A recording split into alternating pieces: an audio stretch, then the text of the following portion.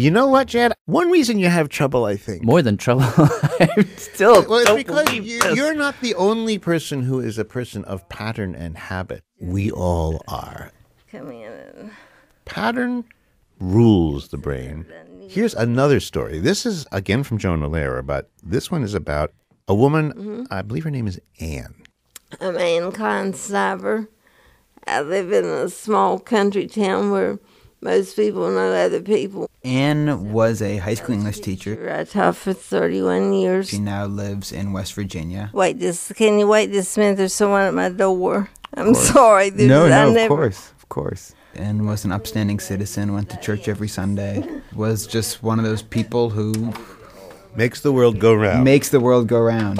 I'm sorry. Not at all. Anyway, in 1991, I would go to the grocery store, and on the occasions I wrote a check for my groceries, the woman would say, "Gosh, you're shaky." And she says she began to notice that her hands would start to tremble. "Are you all right?" But I just thought maybe it was because of working that hard and trying to get everything done. And it got particularly bad when she said she was just walking in the mall doing some shopping. And I was by myself walking, and it was like I stepped off a step that wasn't there. It was the first full-body tremor. She fell. And then my husband was a doctor, and he sent me to a neurologist who diagnosed me with Parkinson's. Well, how old is she, by the way? She was at that point in her early 50s. What is Parkinson's? Parkinson's is the death of dopamine neurons in the back of your brain, in the part of your brain that controls bodily movement. And so when these neurons die, the end result is first the shaking hand and the loss of feeling and the loss of movement.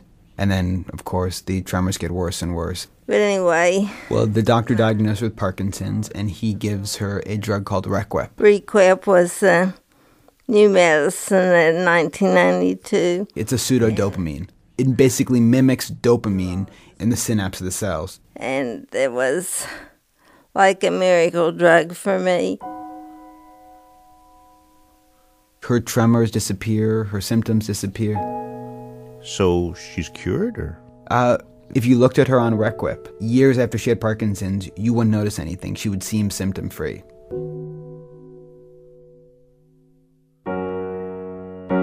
So about 7 or 8 years go by, all the while they're upping the dosage to compensate for the cell loss that's still taking place. And in the early years of 2000, something sort of unusual happened to Anne. Some friends of mine had gone to Las Vegas every year for the basketball tournament, the Final Four type thing, and they asked would I like to go with them, and I said yes, I would. So she went to watch basketball, but as often happens in Vegas, one afternoon she and her friends found themselves in a casino. Had you ever gambled before this trip to Las Vegas? No, I was raised in a household that was fairly religious, and we considered gambling a sin. But as she stood there in the casino in Vegas, she had this inexplicable urge to go to the slot machines. They had frogs and princes and cars and cherries and lemons. Push a button, the wheels spin, and see what the pictures did. I've never taken any drugs, so I don't have anything to compare it to, but it was like a high. That was sort of the beginning of it. And then when she comes back to West Virginia, I couldn't wait to get to a machine I really wanted to play. She discovers the dog racing track. It's a good spot to pull in.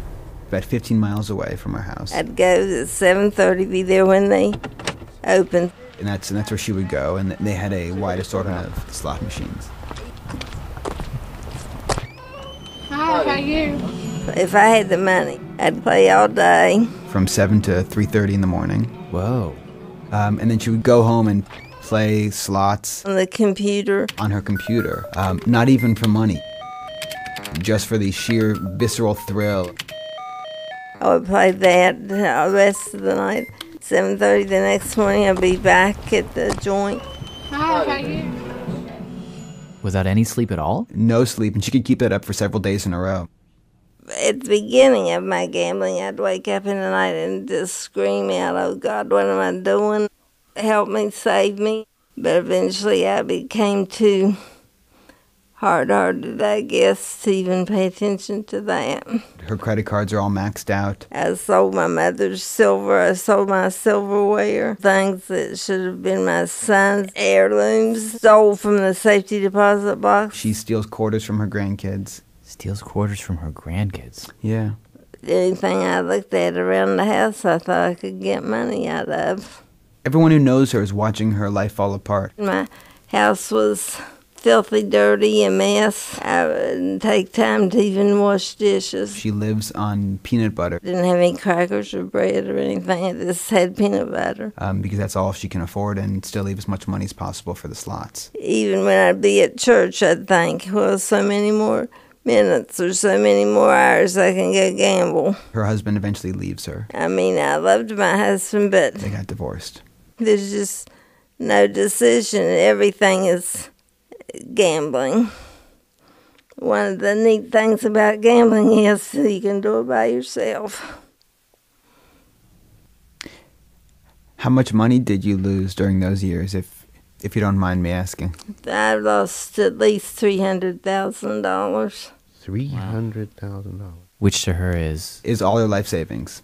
and it's one quarter at a time. Yeah, that's the surreal part. I tried several things. I went to a rehab facility. My father, I told you I was raised in a really religious home. Sometimes I would say my dad's watching me from heaven and he wouldn't approve of this. He wouldn't be so disappointed in me. But seemingly I just couldn't stop. Let me pause here for a second, Jad. I want to just take a moment to try to figure out what exactly